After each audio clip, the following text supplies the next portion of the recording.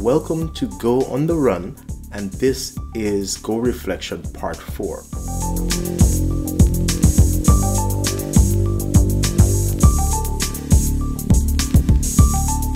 Now this is a viewer/subscriber request for another video on Go Reflection, specifically to see how to create structures at runtime.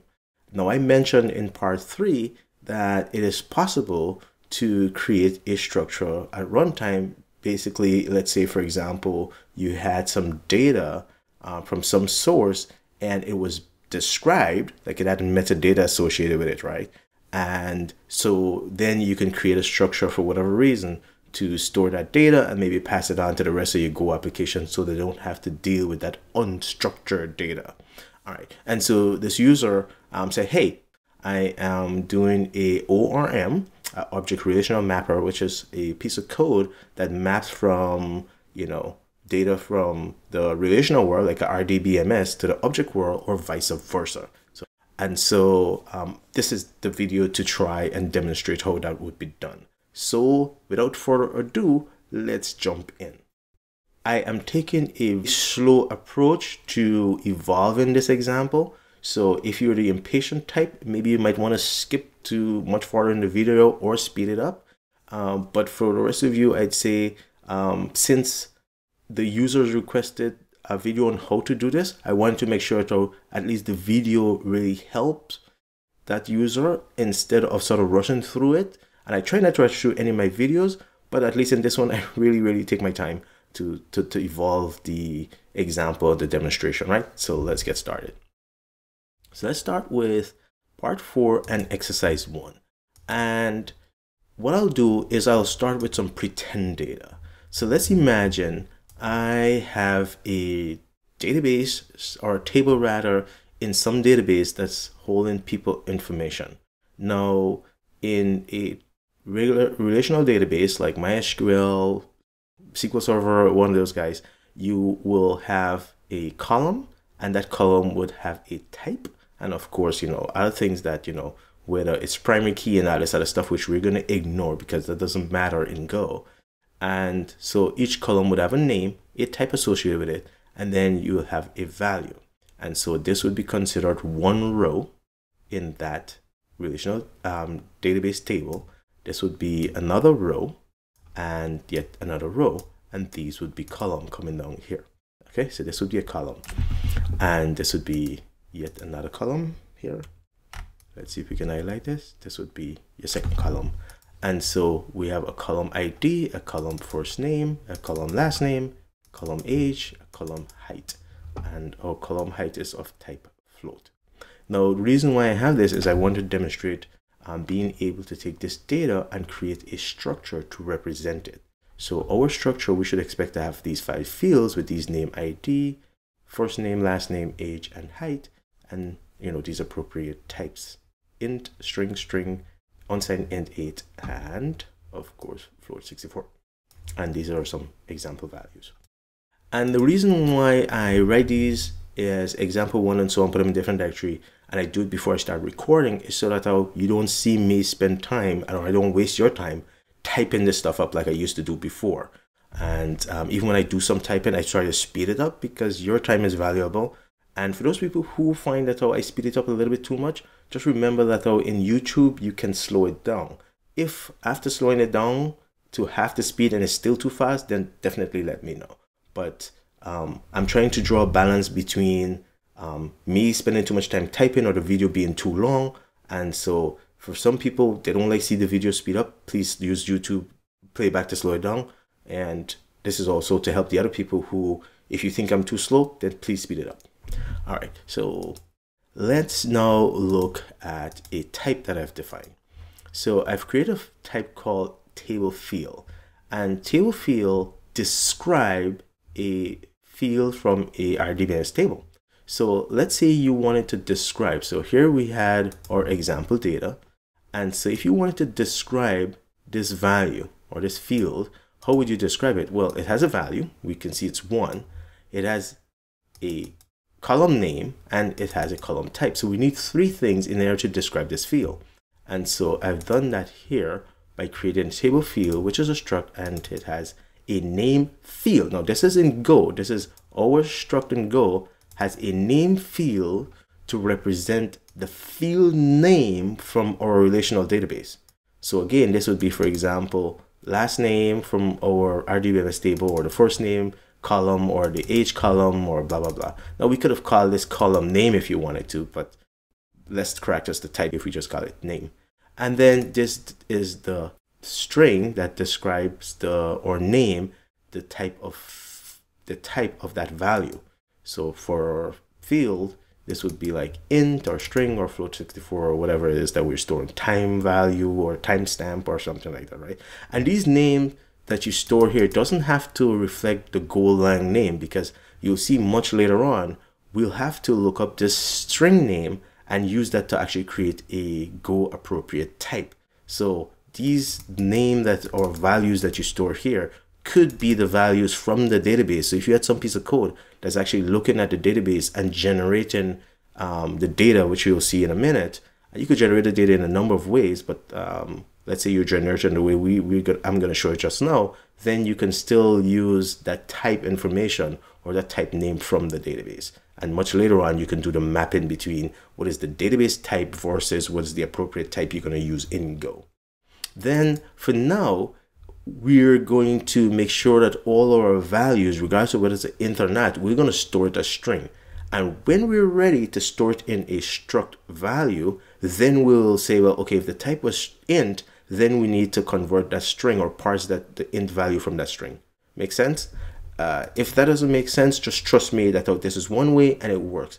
Once you see how to do this and you understand it, then you can go back and see what kind of optimizations you might want to make.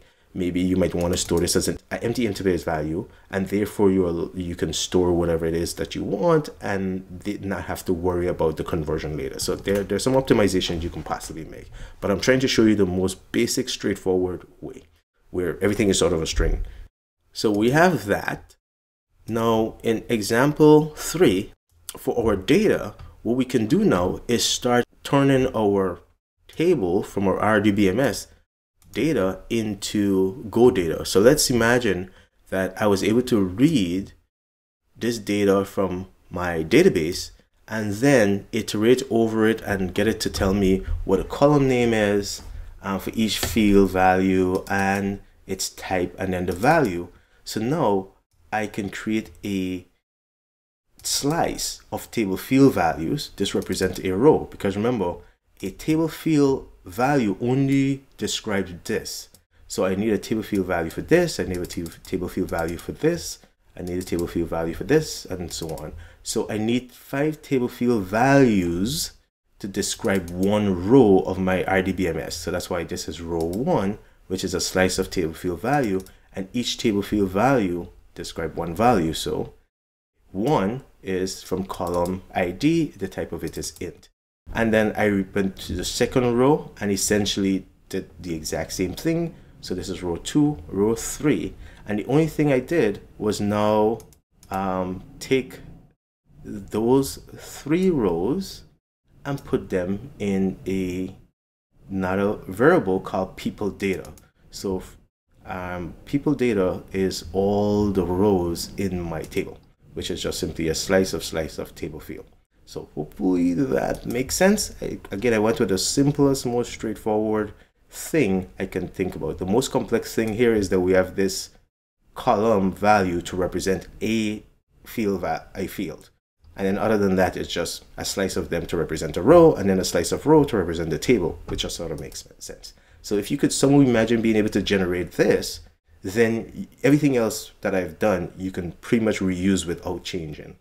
And so what I have now is a dump data function that just takes my people data thing, slice of table field, and sort of print it out in a table. What I'm really doing is using this data to print it back out as this, essentially. And so we can go to part 3 and see if part 3 and see if how that works.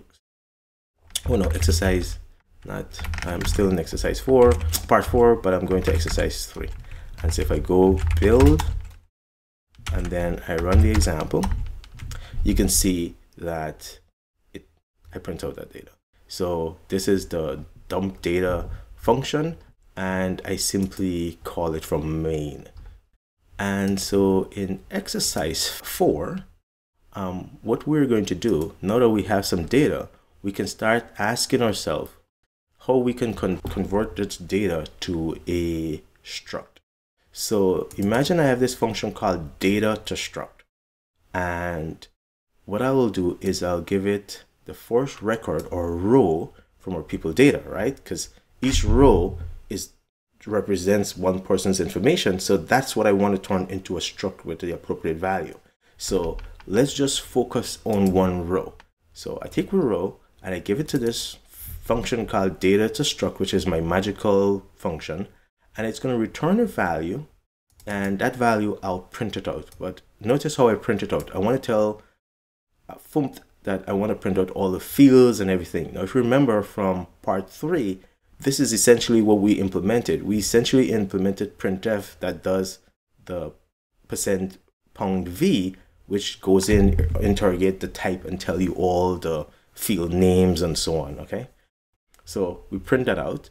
And so now let's look at how magical this data to struct is. Data to struct takes a slice of table field, because that's what a row is, and it returns an interface value. Why interface, empty interface?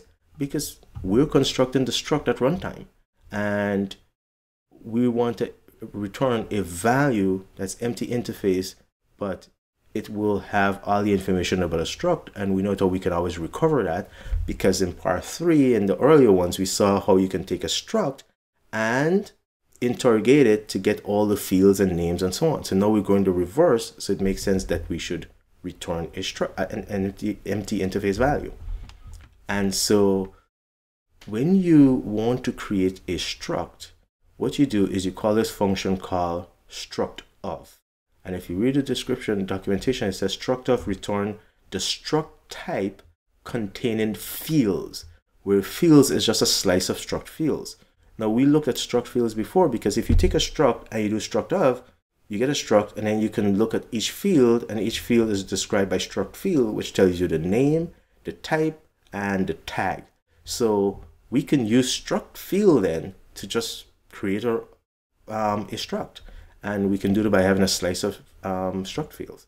So that's exactly what we do here. We have a slice of struct fields, and how many struct fields do we need? Well, we need length data of it. So this row, for example, we're using 5, but it could be 10, 20, it doesn't really matter.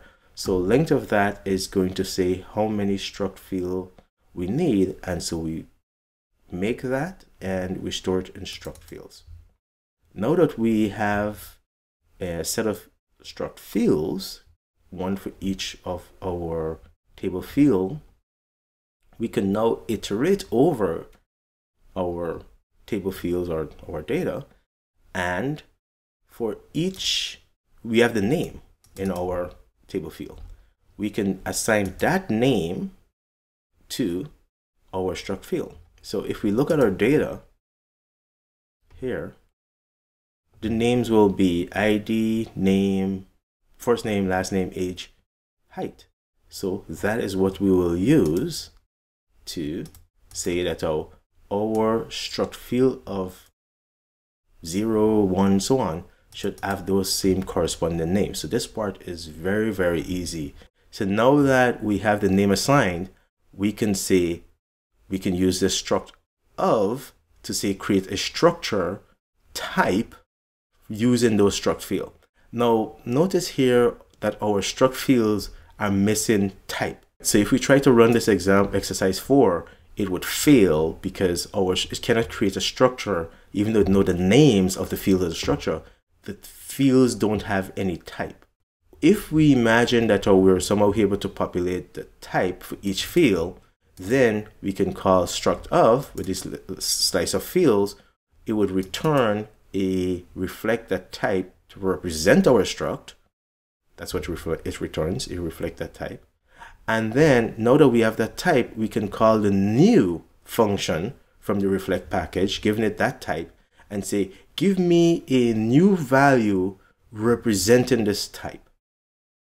Now, once we have a new value, we have a value representing the type, we can say, for that value, give me the element. So when we use new, we know that that represent is a pointer essentially, but we don't want the pointer value, we actually want the thing that's pointing to. So that now gives us the value. Element returns the value that the interface V contains, or that pointer V points to. And so now that we have that value of the thing, we can now set the field values, because this is essentially just creating that type, and this means create a value of that type. And now that we have a value of the type, we can set the values that we want on it, and or we can, you know, return it and then have the caller of this function populated, but we'll do all in this function. So let's move on. So in example 5, then I haven't changed anything. The only thing I've done is added this piece, which basically says, look, since we're going to iterate over each table field, and we can assign the name of our table field to the struct field name, we also need to specify the type. And this is where I mentioned that we can use any string we want in our data description, which is here. We can use any type we want here. This could be the type from the relational database, because when we're ready to map those types to struct, to Go types, this is where we're saying, okay, if the type in my table field value is int, right? This is the int that you can see we have stored in the relational database. Then I want you to use a Go int. And what we're doing is basically creating a Go int value here, then using type of. Remember, type of gives you a reflected type for a value. So we're using type of to create a new type. Now that we have a type, we can assign that type T to our struct field. So here's where we're assigning our struct. For our struct field, we're assigning the name that it's going to be and the type. But before we can assign the type, well, because they have different types that we have to take care of, this is where we switch, create an appropriate type, and then assign it. And so if our data set that we have float 64, or maybe it's just going to call decimal in your data from your database. So if it's called decimal, then you can choose to use float. If it's called, you know, varchar, you choose string.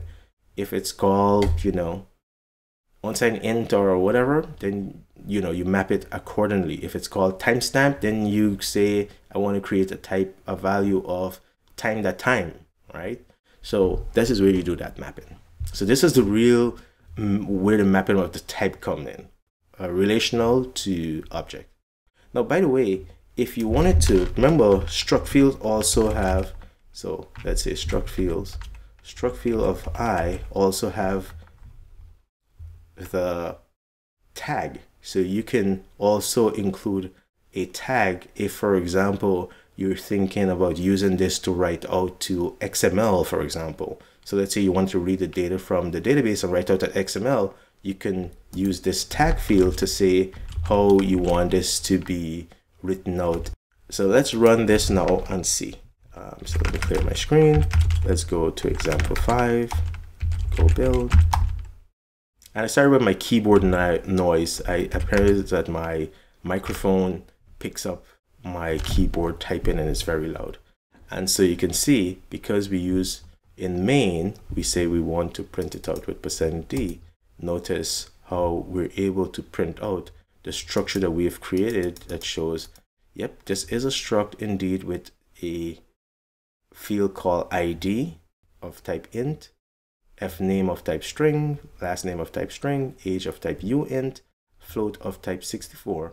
And in this particular case, the values are 0 and empty string, of course, because all we have done is created a new value from our type, which is this new struct, and returned it. We haven't set any value on it. So let's see how we can set values now on our new struct value. So I think we have accomplished at this point. We can stop because we've demonstrated that we can take some information that describe data in a relational database and turn it into object. But let's go a little bit further and set the values on it, because that might be something you might want to do now that you have this dynamically created struct, because now your struct value is just an interface value. You can't really just call struct that and then field name, because we don't actually have that, right? But you know how to do that already. Once you have a struct, we show how to interrogate it to get the field names, and now we're just going the other way. So if we scroll down, what we really need to do is just simply loop over our data. Now that we've looped over our table fields to create our structure, we created a value from that new struct, that structure we created runtime. Now we have a struct value. We can go through and initialize it. And so looping over our table data, our data again, we can now say if the type of thing we feel the type of value is an int, then we can parse that value into an int using string convert package, parse that int, and I'm ignoring error. I don't expect any error, but I know that I have an int64 value. And there's the thing to keep note with reflect package. When you want to set a value on some reflected value, it sets the largest possible value. So even if your field that you're trying to set on is a float 32, well, it's just gonna say set float, and that set float takes a float 64, so it's always the biggest value. This little part here, this for loop, is the only part that we use to set the different fields on our in-memory variable. So let's clean up our screen and go run that example. There we go. So clean that up and go build, and then let's run our example. And as you can see, just as before, we still see that's a struct with all these fields, but then notice the value 1, Jane Doe, age is now printing out as an hexadecimal, but it doesn't really matter. And we have the height. So we can correctly not only create the structure, but we have been able to set the values on a variable of that structure, a value of that struct type. And so the only thing left for us to do in example 7 now is to show that how we can create multiple values to represent each one of these values from our table. And so example 7, as you can imagine, is very, very simple, because we already done all the hard work. And example 7 is simply iterate over this people data, and we know that if we iterate over that, it's a row, and then we pass each row to our very fancy magical function called data to struct, and then we print it out. And this time I remove the pound sign because we know that this is working, so we don't need all these things to be printed out. And if we go build and run that, and as you can see, all our value here that corresponds exactly to this. So hopefully that wasn't too painful. I'll push the code up to GitHub as usual, and then if you still have questions or concerns or suggestions, do let me know. If there's something that's specific that you want to see, let me know too, and if I have the bandwidth, I can plan that to do it next. If not, I'll try and integrate it at some point. Okay, my course Golang for Taurus is on Udemy, and I have a number of ways in which you can participate. I would appreciate it if you enroll in the course, and you can do that by either buying the course, buying it at buying it full price, buying a discount, or just emailing me and let me know that you want a coupon, and I will send you a coupon for the free course. My purpose is to make things that teach people and allow people to learn. And so if you cannot afford to take the course, I do not want that to be a barrier for you. See you next week. Have a great day.